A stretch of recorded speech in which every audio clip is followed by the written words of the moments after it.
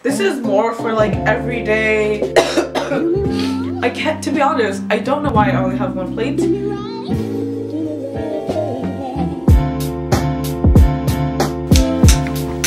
Hey guys, what is up? It's Amy, and today's video is going to be things I only own one of. I did not come up with this video idea. I saw a couple other sustainability or like minimalist channels do it, so I decided I would kind of do my own version because I really enjoyed watching them. I will link a couple of my favorites down below. I just came up with 10 different things that I only own one of. A lot of the other people who did this video were kind of like grown-ups, adult people who are married and have kids. I am not that. I'm a college student, so I thought it would be kind of interesting to have a college student version of this. So the first thing on this is a winter coat, and literally just last semester I had like 3 winter coats, and especially last year I had like 5 or something. I only wore like 1 of them, so I decided to just like get rid of the other ones that I wasn't really wearing and just stick to one. But it is from Calvin Klein. It has like a belt buckle right here, which I think is really cute and thick and fluffy and keeps you nice and warm. It also has a hood, which I love because I had a winter coat that didn't have a hood and it was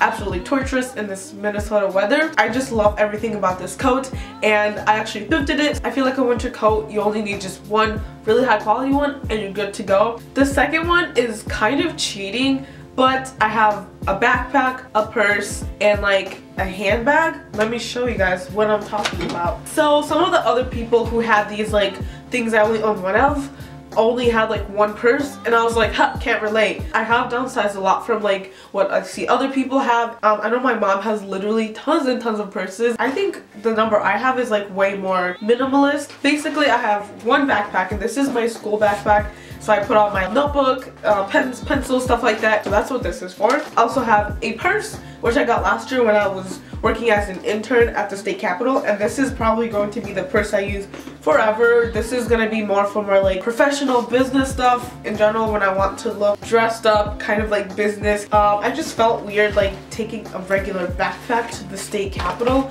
And finally, the smaller purse. This is more for like everyday. I take this all the time when I go grocery shopping because inside of it is my shopping bag. I feel like these 3 can kind of like do all the different things I need them to do. This one is great for internships, this is great for everyday, and then this is great for school. So as a college student, I think these are the 3 bags that I think you need. The next one is I have 1 pair of winter boots. Once again, I used to have a couple different pairs of winter boots, almost freezing my toes off one day because the bus was running late, and I was like, I'm not gonna do this anymore. And I just decided to invest in these boots so that my toes can be comfortable in the winter time. The next one I can't show you guys because I left both of them at home, is 1 pair of sunglasses and then 1 pair of regular glasses. I kind of put these 2 together because obviously I need both of them. So starting with sunglasses, I've never been like super into sunglasses, but I know it is like normal for people to have multiple pairs of sunglasses. I just have 1 black pair of sunglasses that I got in a FabFitFun box, and I wear it all the time, obviously in the summertime. And then I also have 1 pair of glasses, which I lost over winter break, so I have to buy another pair because you best believe that when I went to class today, I could not read the board one bit. The next one is I have 1 foundation, and it's not just 1 foundation that I have. A lot of my like skincare and makeup items I have downsized to 1. So I'm also going to be filming a makeup collection video that will be coming out soon. So I will show you guys exactly all the makeup that I have downsized from. Like, I used to have one of those like makeup organizers filled and like overfilling with makeup, but I've downsized to just 1 little carrying container of makeup, which makes it so easy to travel with, like going home and stuff. The next one, I have 1 coffee mug / water bottle, and I know a lot of people have a coffee mug and a water bottle. I personally like just having 1 that I can use as both. The reason is my backpack is pretty small, so I can't fit a lot of things into it. So I just like having 1, and then in the morning I'll put tea in it, drink the tea, finish the tea, go to a water fountain, rinse out the tea, put water in it, and it just makes things so much easier that I only have 1 thing to worry about, only 1 water bottle to keep track of. And this is a hydro flask. I did not pay for it because I do not have the kind of money. My sister actually gave this to me, and she didn't pay for it either. She didn't steal it. She won it at like a raffle. I feel like I sounded like I was saying my sister stole it. She did not. She won it. But yeah, I just feel like for me it's a lot easier to just have 1 water bottle / coffee mug in one, because then I don't have to worry about keeping track of two things. The next one might be a little strange, and it is I have one plate, and I've been roasted for this, and I can't, to be honest, I don't know why I only have one plate. I just do. Last year when I was living in the dorms, I think I had two plates, one cracked or broke or something, so then I was left with one, and to this day I have not bought another plate. I do have more like bowls and stuff. I have like, let's see, I have two bowls, one plate, one mug, a couple little like teacups. So basically I don't have a lot of like cups and plates and stuff. The biggest reason is being cheap and not wanting to buy more of them. The next one is I have one notebook, which is right here. This is my notebook for school, and once again I have to be more specific.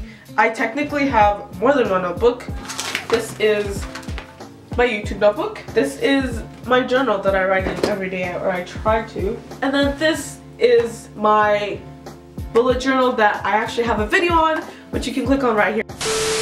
I can't remember what I was talking about. Oh yeah, notebooks. Okay, so basically this is my school notebook. I take all my notes for my different classes in here. It's not super organized, but I try to keep it as organized as possible. But I just think this system just makes it easier for me to keep track of my notebook and my notes. Next one is a comb, which once again I can't show you guys because I left it at home, but I'm going to go to the I can't speak, but I'm going to go to Target later today to get the same comb that I usually have, and this comb is precious to me. It works so well. But yeah, I love this comb so much. It works so well, and I downsized from like a couple different combs.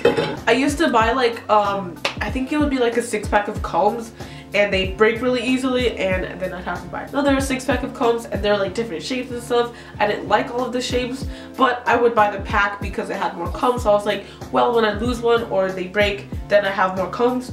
But I decided to just invest. It's not really investing because this comb isn't super expensive, but I decided to just get one comb that I could just use all the time, and I got it from Target. It works so well that when I never lost it. It was like way thicker and a lot harder to break, which is why I love this comb. Try to see what things in your life you can, like, next time something breaks, try to see if you can get something that won't break. Try to see if you can invest in something that's a little more expensive and is going to last you a little bit longer than like 2 days. And then last but not least, this one isn't a physical items, and this is mostly just like saving money wise.